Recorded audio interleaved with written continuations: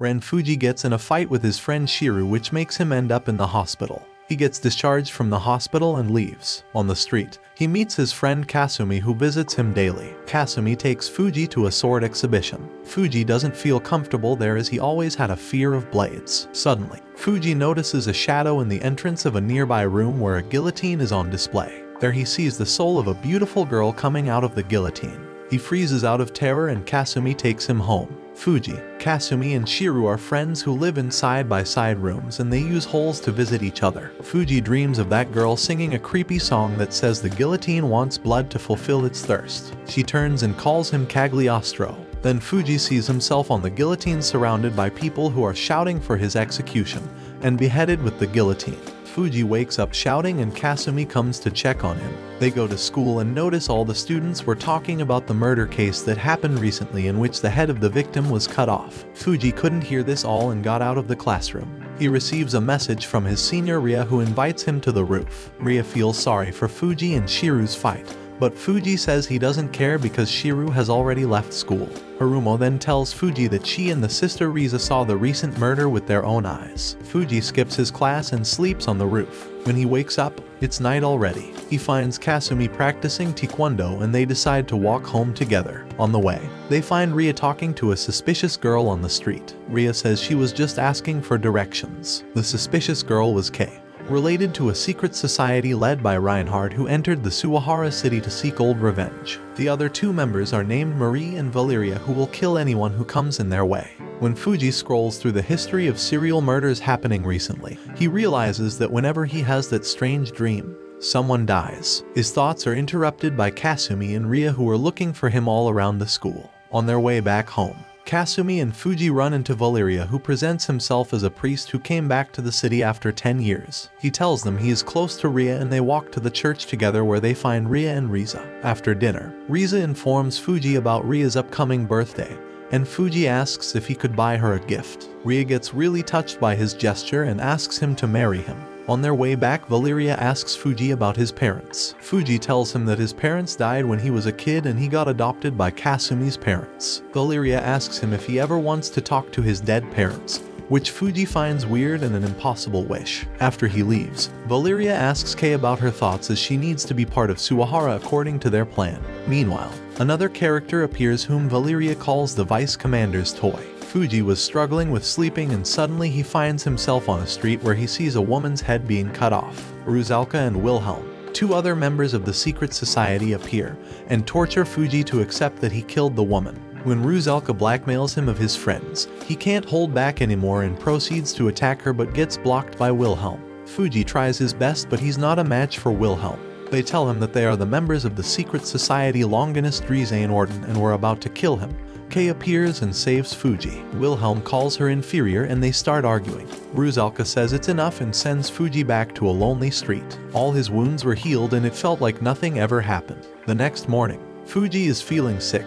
Kasumi advises him to stay home, but he goes to school anyway. Ria warns him to be careful. He can't understand why until he runs into Ruzalka and Kei again dressed up as school students, who leave Fuji in shock. Fuji asks Ruzalka if they are responsible for the murders and their intentions. Ruzalka refuses to tell him because they haven't confirmed Fuji's real identity yet. However, she tells him that they are here to fulfill a wish for which they waited for decades. Fuji warns her not to hurt his friends, but Ruzalka laughs it off, telling Fuji he is too weak to stop them. After classes, Fuji goes to Kasumi to take her home. Kasumi says she wants to distract herself by practicing taekwondo. It's been a week since Fuji's fight with the secret society, but he couldn't get it out of his mind.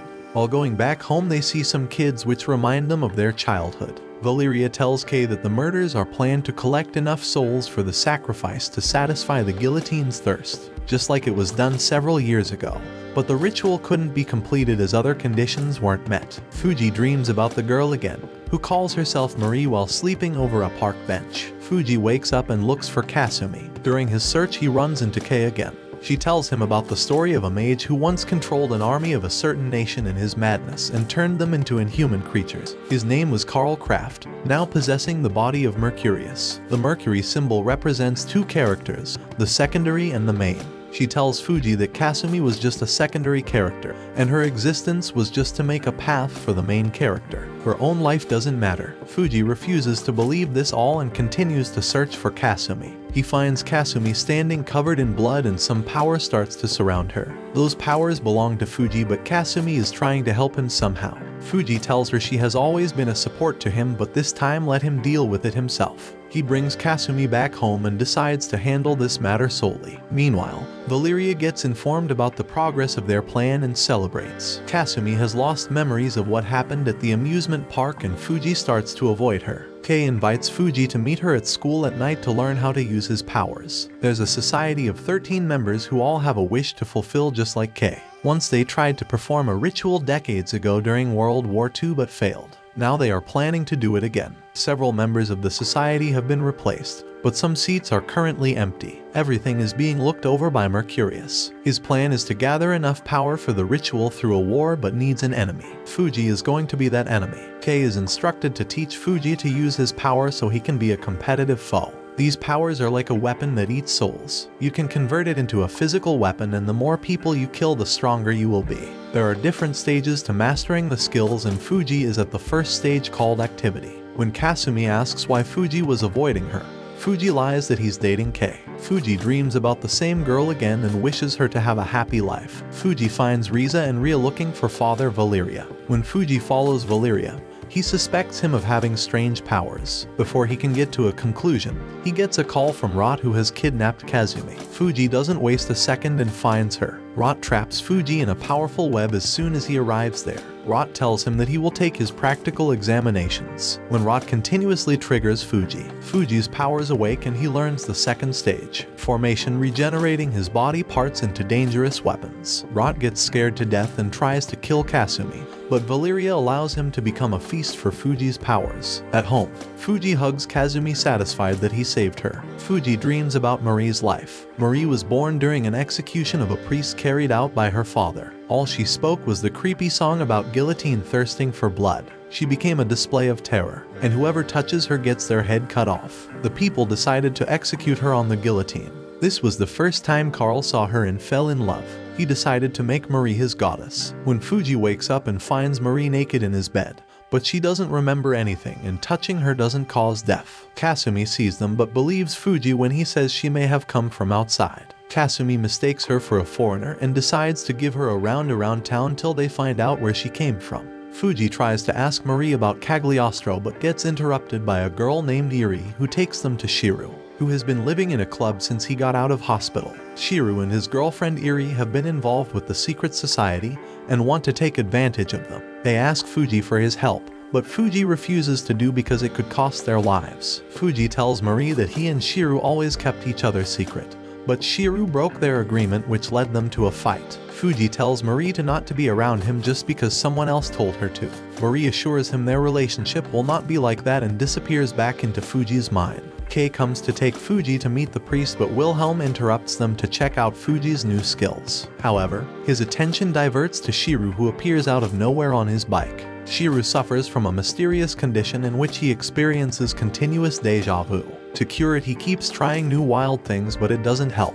When Wilhelm tries to attack Shiru, he dodges easily as he can predict others' moves due to his deja vu ability. Meanwhile, Fuji is fighting with Kei and he comes across Valeria. He can't believe that Valeria is another member of the secret society. While trying to escape, Shiru relied on Irae, who was also guiding him from a control room, which enabled him to get past Wilhelm. Valeria asks Fuji if he will ever kill Ria if he gets a reason. Fuji replies he will never kill any of his friends and will fight the secret society. Valeria laughs at him and invites their leader Reinhard to witness Fuji's huge expectations. Reinhard appears from a strange light and introduces himself to Fuji. Fuji transforms into a complete monster to fight Reinhard. Suddenly, a huge golden armored skeleton appears from the sky along with an army of millions of soldiers' souls, aircrafts and ships. This all belongs to Reinhard. Fuji tries his best, but he can't even cause a scratch. His blade couldn't slash Reinhard's neck, whose powers force Fuji back into his human form. The reversal causes Marie's soul to separate from him. Fuji falls while Reinhard captures Marie.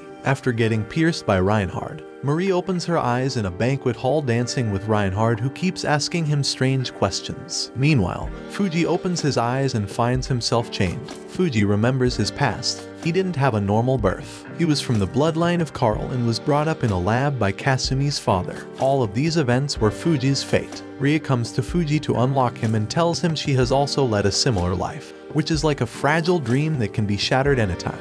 After her departure, Valeria takes Fuji to Reinhard. On the way, he tells Fuji that Ria doesn't know much. She has lived a normal life but sometimes gets in trouble because of being surrounded by creatures like them. Reinhard has invited Fuji to meet at a Longinist Rizane Orden table. He calls this war dies Irae. He tells him all the details of what's happening in Suwahara City. Karl Kraft is a man like no other, and he is known to possess hundreds of people, including Cagliostro and now Mercurius. He also inspired Reinhard's actual desire for destruction. Before, Reinhard used to live an ordinary life where he felt like he was in the wrong world and suffered from deja vu. But now he wants to create a new world worthy of himself. He tried by destroying Berlin during World War II, but that sacrifice was not enough. Now he wants to do it again on a bigger scale in Suwahara City. 8 battlefields around the town will be created to generate an alchemy circle of 8 swastikas that will fulfill the secret society's wishes. Reinhard invites Fuji to join his league as he has no other choice. But Fuji refuses while asking back for Marie and challenges Reinhard. On the next day, the war is about to begin, and the members of Longinist Rizane Orden are preparing themselves for it. On the other hand, Fuji and Shiru are also getting prepared. The first thing is to protect their loved ones. Shiru takes responsibility for Kasumi while Fuji leaves Ria to Valeria. With Irae's help, Fuji figures out that the 8 swastikas are the public park, the civic hall, and the hospital owned by Irae's parents. These all crowded places, so there will be enough souls to sacrifice. Fuji can't be at the 6 open swastikas, so he chooses to go to school first and asks for Irae to do something to protect the people at the hospital.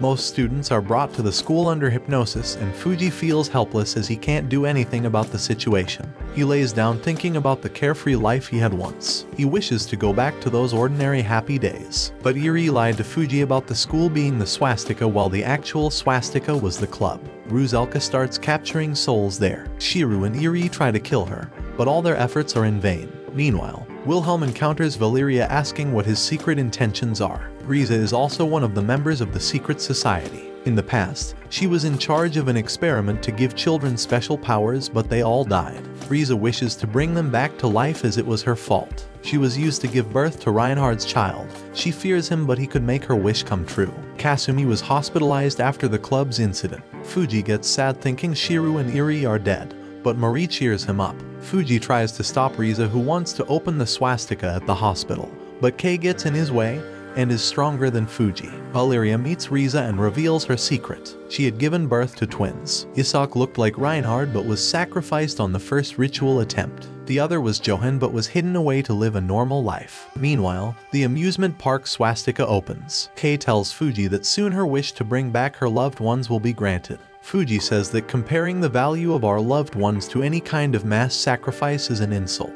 These words make Kei doubt herself, making Eleanor attack her and challenge Fuji. In the past, Kei's grandfather created replicas of possessed blades. The replicas were so strong that they possessed and killed their own creator. This curse traveled through his bloodline. Kei joined Reinhard's plan to revive her brother and sister. Outside, Fuji was holding up against Eleanor's heavy attacks. He falls unconscious and Marie comes out to protect him. Kei, Riza, Beatrice, and Eleanor were good friends, but Berlin's sacrifice changed it. Riza doesn't want Eleanor to get involved because her wish was granted during the sacrifice of Berlin. But Kei supports Eleanor in keeping Riza away because she wants to protect Kasumi. Marie protects Ren from Eleanor and realizes how much he has been through. Ren wakes up. They combine their powers to protect each other. Eleanor is ready to open the swastika completely. Riza uses her attacking spirit to guide Fuji towards saving Kasumi, and then orders it to take Kei out of there. She sacrificed herself to save others. Meanwhile, Valeria invites Fuji into creating their own alliance to take revenge. Shiru talks to Mercury's and finds out that Kasumi's father was a mad scientist who created her in an unnatural way and also kept the origin of Fuji a secret. He kept performing experiments on Fuji, which developed hatred in both Fuji's and Shiru's hearts. At the age of 6, Shiru finally killed him,